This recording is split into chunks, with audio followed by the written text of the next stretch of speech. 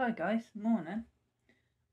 So I'm just taking my morning meds and then I've got to get ready because I've got to go out. But I thought as I'm just sitting there not doing much, I'll do a video and chat to you guys.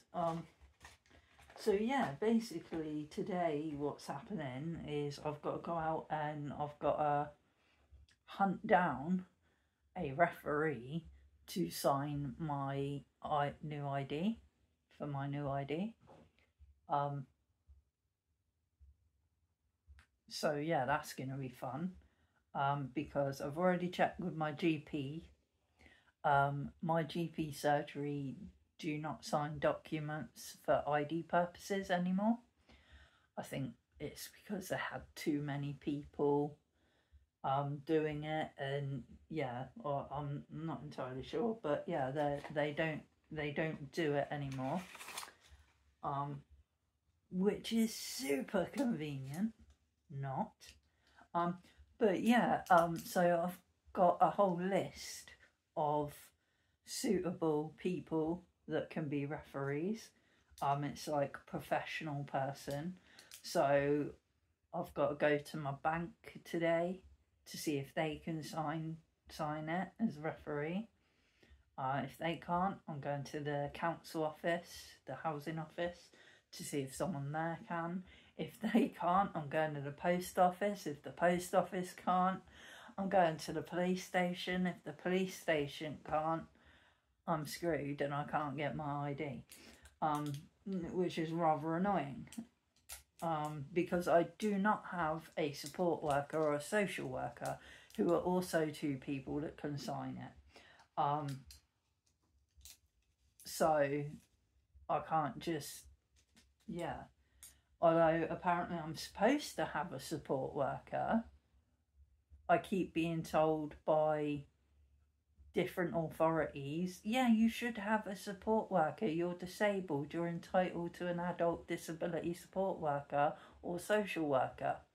I'm like, okay, but when I go to see the social workers and the support workers, they tell me that no, I'm not entitled because they either tell me that I'm not disabled enough, which I have no freaking clue what that means. I mean, there's different variations of disability. Disability affects everyone in different ways. You know, there's lots of forms of disability, like what kind of disability do I have to have in order to be accepted as disabled by support workers and social workers? You know, I'd love to know that. But my carer is entitled to an adult social worker or support worker because he's my carer. So, like, okay. But his job is to care for me. Now, obviously, yes, he does need help with that. I'm not saying he doesn't need a social worker or a care or whatever. He does. But it's the fact that, okay, you'll give the carer the help, but not the disabled person. It's like they're giving him a runner-up prize. Oh, well done, look at you. You're such a superhero looking after a disabled person. Here, have a support worker as your prize. You know, it's kind of annoying because it's me that needs most of the help. And John's struggling to get me that help, you know, because when he says to support workers that he has, oh, I need to sort this thing out for Gage, the support worker just says, sorry, we can't help you with that. We can only help you with things for you. So it's like, what? It's a really messed up system. But I think as well, it's because I'm able to communicate clearly enough to get my needs met, my basic needs met. I think that's what they see. They're like, oh, you're able to say your own name. You're able to say hello to us when we arrived. There's nothing wrong with you.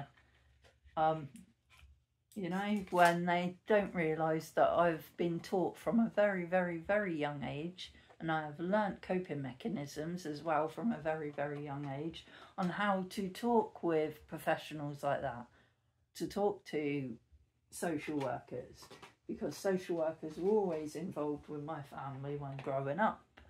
So I learnt how to deal with that.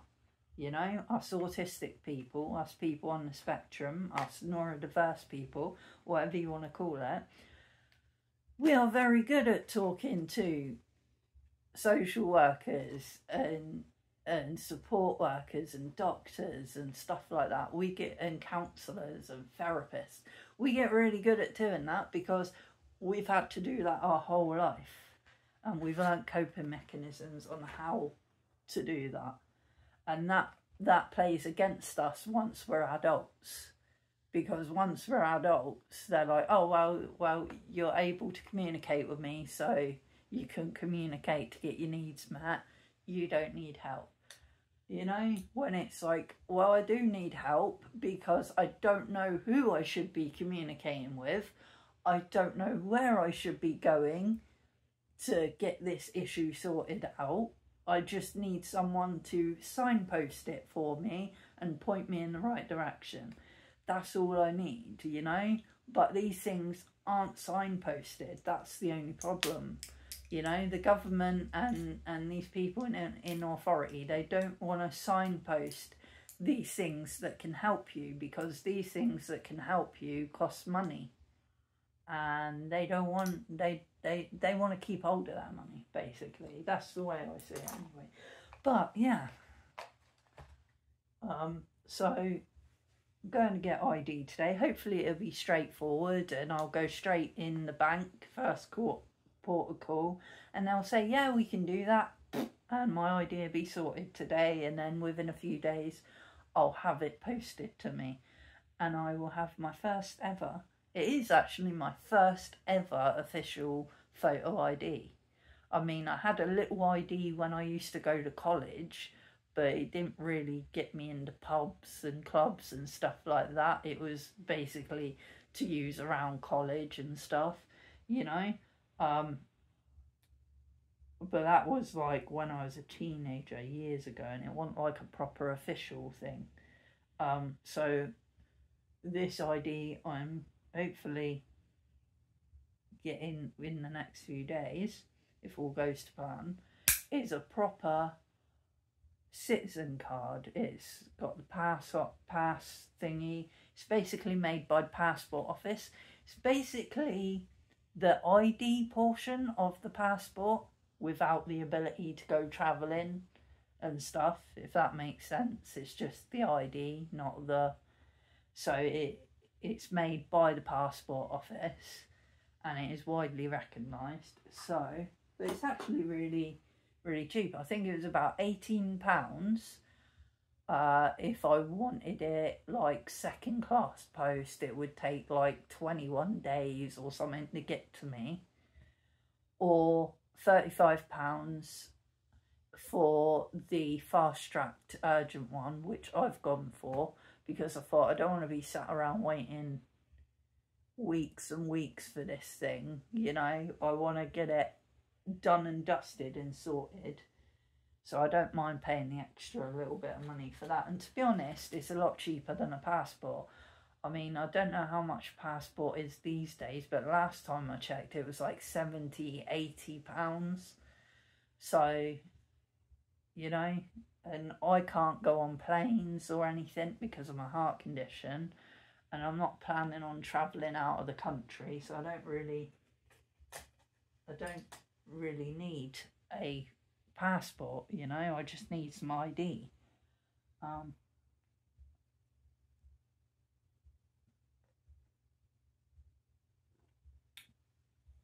But yeah, so it's my first ever official government approved ID, which is really cool. And to top it off, the cherry on the cake, it will be my first ever ID. Also will have my new true name and true gender on it. which is really, really cool, which kind of makes it even cooler, to be honest. So it won't have my dead name on it. So my first ever ID is going to have my actual chosen name and my gender. So MX Gage Higgs rather than Suki or Susanna Higgs. So yeah, that's going to be really cool. Can't wait to get it. And the thing is as well, I've been going mad trying to take a photo of myself, because you've got to have like a passport style photo, and there's certain criteria you got to follow. So like you've got to have a cream or beige background or whatever. You're not allowed to like smile and laugh. You got to have a natural face. So, you know, I suppose you could smile a little bit, but not like a giant like Joker grin or something. That's probably not a good idea, you know. So, and you can't wear hats in passport photos, you can't do this, can't do that. So I'm trying to follow that criteria, but trying to take a good photo, because I want a photo. I don't know if this will make sense to a lot of you, to some of you that are non-binary or transgender or whatever, you may understand a bit more, but I want a photo of Gage, you know. I want my brand new ID with my brand new identity. I want a picture of that identity on that brand new ID, you know. I want a picture of Gage on there. I don't want a picture of Susanna. I want a picture of Gage. And that's proving difficult. I mean, it is. Yesterday I was stood here for ages just snapping pictures of myself, like just looking at them like, ugh, no. And I said to John, it's like I've forgotten how to take a photo.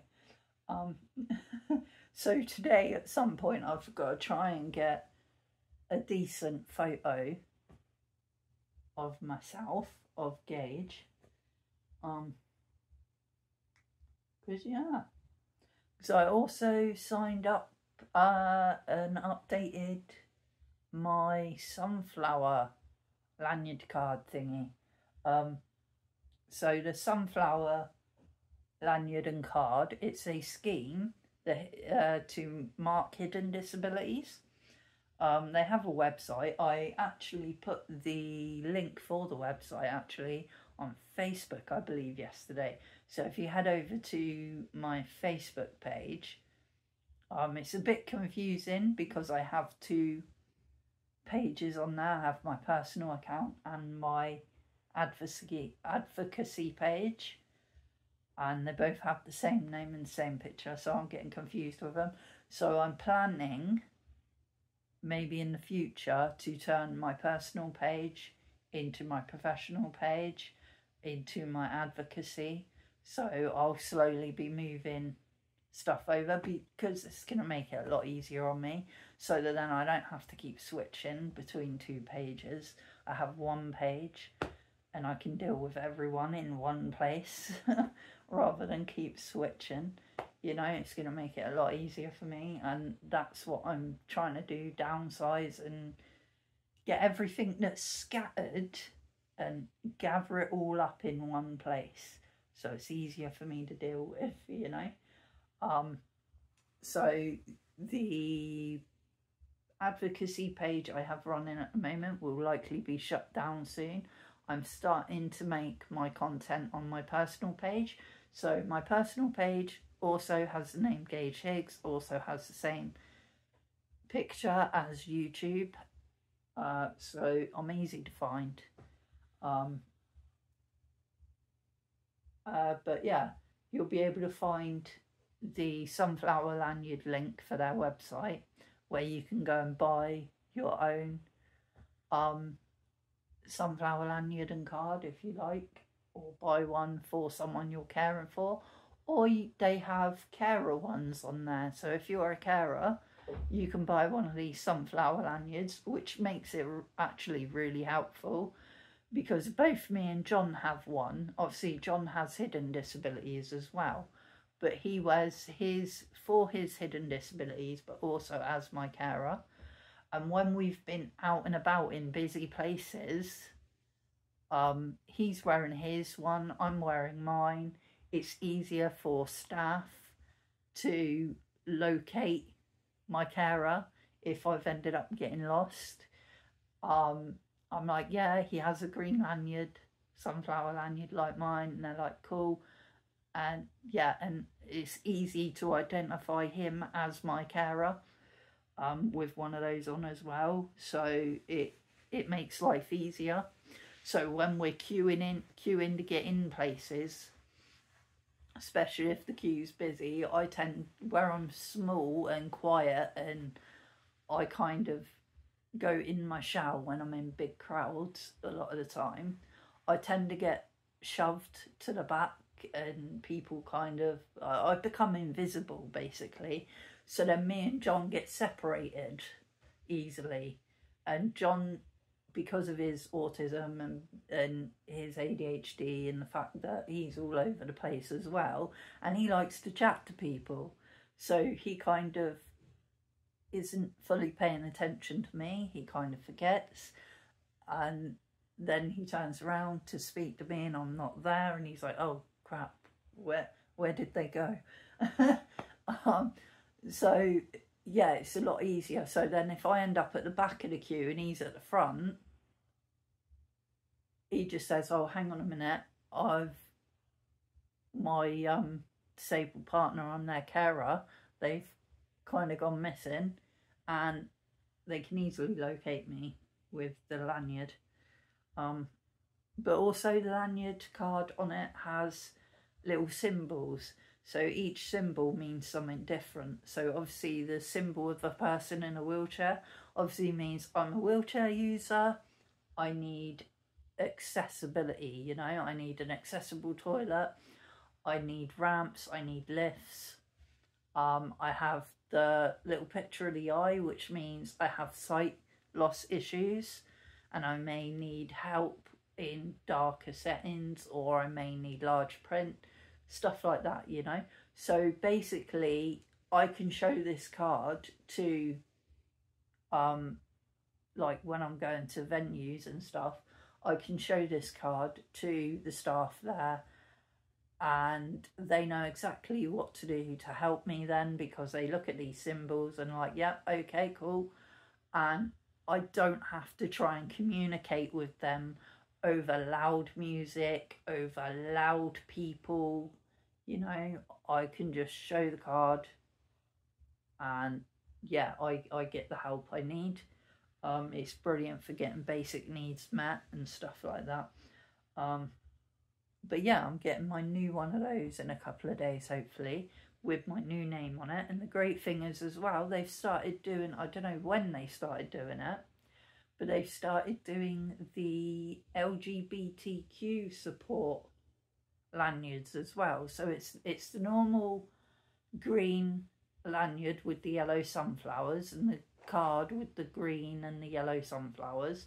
So that's normal. It's just the card has the LGBTQ ally flag on one corner of it, and the lanyard at the bottom here near the clip, it has the LGBTQ flag as well, which is really cool, which I think helps as well identify me as LGBTQ to the staff members when I'm needing help. So then they know automatically, okay, you may not be using certain pronouns, so they know then to ask, oh, what are your pronouns, you know, and they can refer to me in that way. It makes it a lot easier, I think. Because I did contemplate wearing one of those badges that says my pronouns on it, but I thought, I don't know, that seems like it could be really helpful, but it also seems like it could make me a target a bit more. I mean, you could say the same about the sunflower lanyard. I mean, but as a whole, my disability on its own makes me a target. So, you know, no matter what, I'm going to be a target. So, but yeah, so I'm getting the sunflower lanyard with my new details on it. I'm getting my ID with my new details on it. So yeah, I feel like I'm actually gauged now. Because I've changed everything over to my new name and new details with my NHS records, hospital records, doctor records, stuff like that. So now all my letters, medical letters, are coming through with MX gauge on it, which is really cool. My bank sorted that.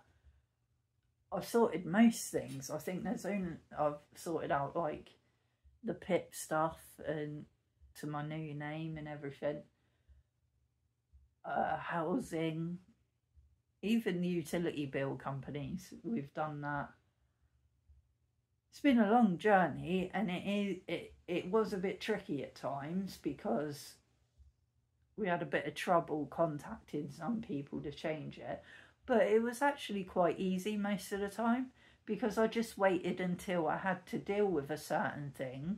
So like I waited until I got a bill through saying, yep, your annual water bill is due. So I thought, right, I've got to ring up and pay that anyway. Whilst I'm on the phone paying that, I might as well just change my details while I'm there. You know, so it's been easy that way. I just had to sort out the main important ones like the government stuff, like national insurance, my benefits, NHS stuff, you know, hospital stuff. That was the main stuff I had to get sorted first. Things like utility bills and whatnot weren't a major priority right then. But yeah, it's all slowly making it, and so now I'm officially fully gauged, near enough. There's a few things I need to do.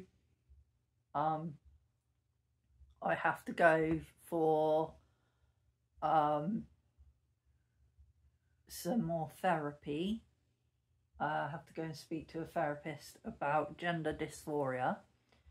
And then hopefully work on getting top surgery. Now I know that's something that I was like, I don't think I want to go for that because of my heart, and obviously surgery is dangerous for everyone, obviously, but it's a little more dangerous for someone who has a heart condition or any other serious existing condition. It can be even more dangerous. So I didn't want to put myself in danger for what seems like something like just cosmetic surgery, you know. But since thinking more on it, and since changing my name and coming out fully, it's done wonders for my mental health. It's helped my self-esteem, my confidence. John's even said to me, I've noticed you being a bit more social when we're out. I'm like, really? He's like, yeah, you're actually walking up to people and starting a conversation with them. I'm like, okay, yeah, that is weird. That's not something I would usually do. Back years ago, my social anxiety was so bad that I had trouble starting a conversation, even with someone I know really well, you know. So starting a conversation with a stranger I would never do that. Usually John would try and coax me into a conversation. So if he's talking to a group of people and they're talking about something, he'll go, oh, Gage is interested in that. Well, it used to be Suki, but we'll go with my new name because that's who I am now. He's like, Gage is interested in that. And then he'll try and pull me into the conversation, and he'll be like, oh, Gage, you tell him about this thing you like, and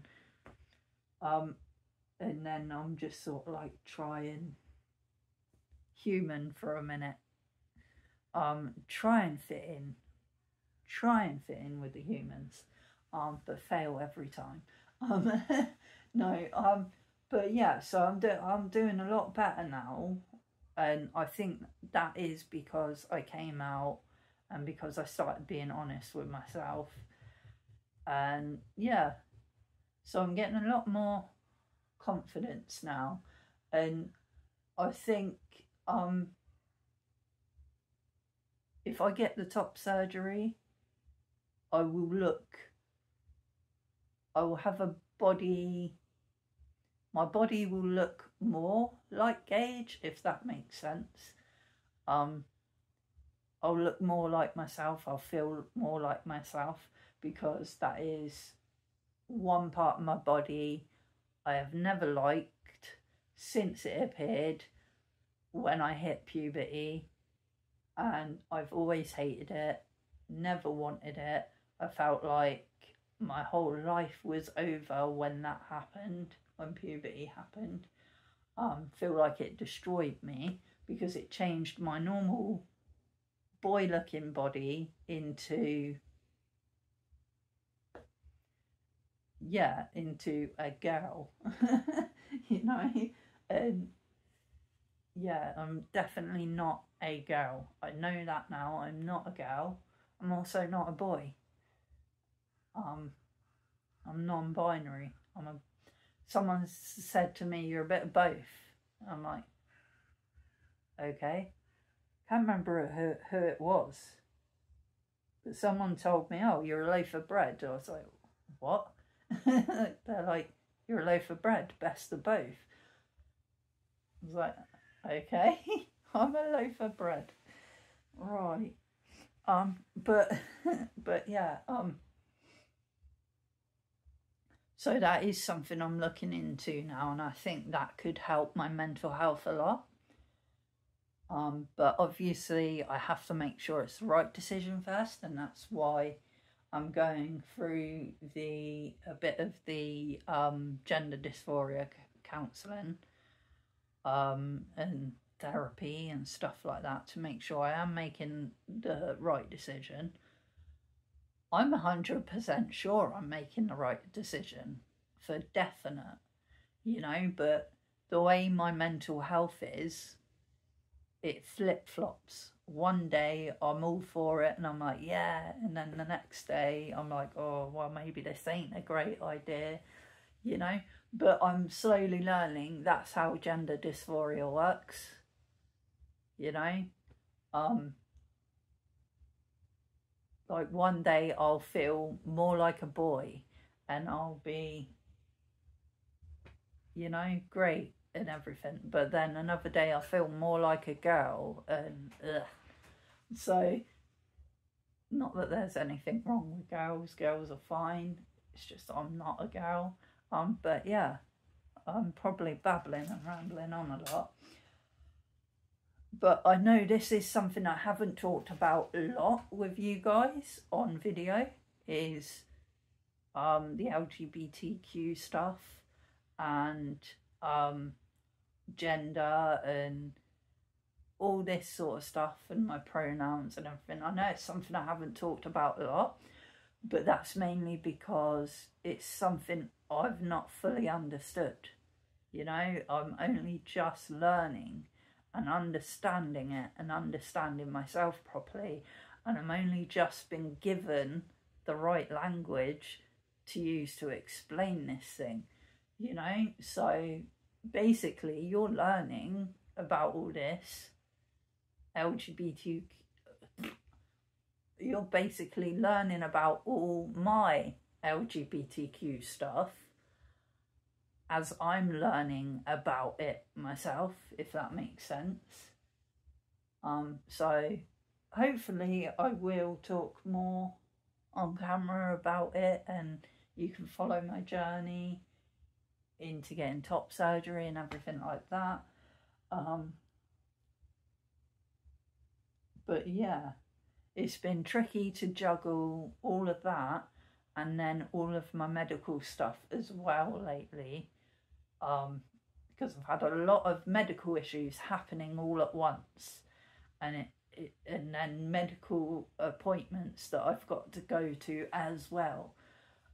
So like then having the cancer scare with this weird growth under my tongue, that freaked me out for a few days and sent my mental health plummeting. But I got the all clear with that. It's not cancer, so I'm pleased with that and happy, and my mental health is getting a bit better now from that. So yeah, and because my mental health plummeted, my eating plummeted as well, my ARFID. That's another thing I'm still learning a lot about. I've only just been given the correct language to explain that as well. Like, it's so annoying because I look back at childhood and I'm like, if I knew all these words to explain what was happening to me, my life could have been a lot more different. If I had the language, you know, if I knew more about autism, more about ARFID, more about LGBTQ stuff when I was a kid, I would have maybe understood more what was going on with my mental health, and, you know, and what was going on with me physically, and I may have been able to, I don't know, but they say don't look back because that's the past. The past has happened. There's nothing you can do about it. There's nothing you can do to change it. So put the past in the past and carry on moving forward, which is what I'm trying to do, you know. And I think changing my name by default, changing my gender, coming out as non-binary, pansexual, I'm going to say that's, you know, that's a pretty big step towards the future, you know. So that's a lot of change all at one go as well. But yeah, so, but yeah, I've took my meds now, so I don't know. Yeah, I'm going to finish my tea. Maybe have something to eat before I go out, but I'm going to get dressed and go out, and get this ID thing sorted. So yeah, it sounds really silly, it's just ID, you know, but when it's my first ever ID with my brand new name and gender and everything on it, it's a big step for me, you know. It's big for me. It may not be big to everyone else, but it's big to me, you know. And we should celebrate the small things, you know.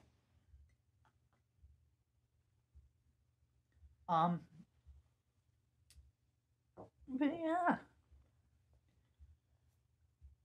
I'm also going to get dressed in a sec and then try and take another passport style photo.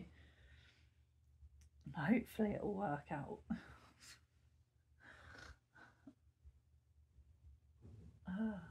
See, I have loads of photos of me as Gage, if that makes sense. Got loads of photos I've taken recently of myself where I feel I look more like myself in them, if that makes sense. Have loads of them. I'm forever taking selfies. I think I might be a bit obsessed with it, to be honest. But yeah, I've taken loads of selfies recently of myself, of Gage, and they all look brilliant. They all look like Gage, but none of them are good enough. None of them meet the criteria for a passport photo, you know? So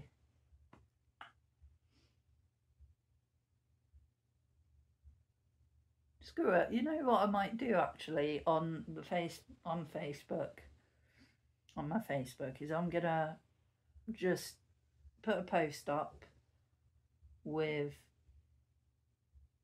all of my recent photos I've taken of Gage, and then a couple of not Gage, a couple of Susanna, so we can see the difference. It doesn't look like there's much difference, to be honest, but I haven't changed a lot, to be honest, physically. Mentally, I've changed a lot. Like a lot. I feel like a whole new person. Like personality wise, apparently I've changed as well. People have said to me that, look, they feel like they're talking to a different person when they're talking to me. Now that I've come out. And that is for one simple fact. I've stopped masking. Well, not entirely stopped masking. I still mask occasionally when it is absolutely needed. But I've tried to stop masking. So now when I go into a social situation and we're all chatting, I stop masking and I just start chatting. I say what pops into my head. Sometimes that's probably a bad thing. But I used to not say anything. Like, things would pop into my head, even if someone's talking about something really interesting that I have an interest in and I know a lot about it, and they start talking about it, I'm like, oh, I'm thinking in my head, oh yeah, I know about that, I could join in this conversation if I wanted. But for some reason I never did, and I would just stay quiet. But now I'm like, yeah, I know about that, and then I'll just start talking. And yeah, it's tricky to shut me up now, apparently. But as you could probably tell, because I said like a few minutes ago, yeah, I'm gonna end this video now, and I'm still rabbiting on.